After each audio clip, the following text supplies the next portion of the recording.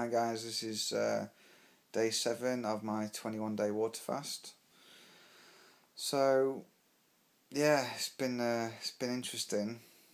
One thing recently I did notice is that I think my adrenals and my adrenal glands were kicking in because I wasn't resting enough and sleeping enough throughout the day. I've had, the longer I've gone in the fast, or the past sort of few days, I've had more energy.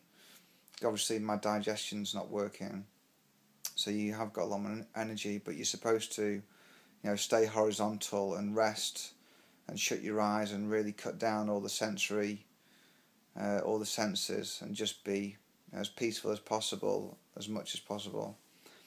But which I have done. But I noticed that there's a couple of days where I did, had a couple of responsibilities and a few things to do, and also last night I went out with my friends and had a bit of a party, and I did notice it was for my body to deal with that, for me to stay out late and do stuff and socialise. My adrenals were kicking in, so I had the adrenaline going round, which obviously counteracts then, if you do that you don't get the full benefits of the fast, from what I understand.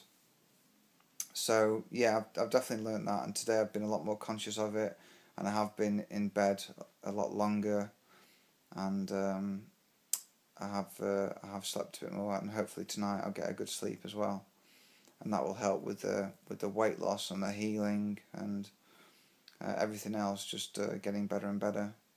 So yeah, I'm feeling good.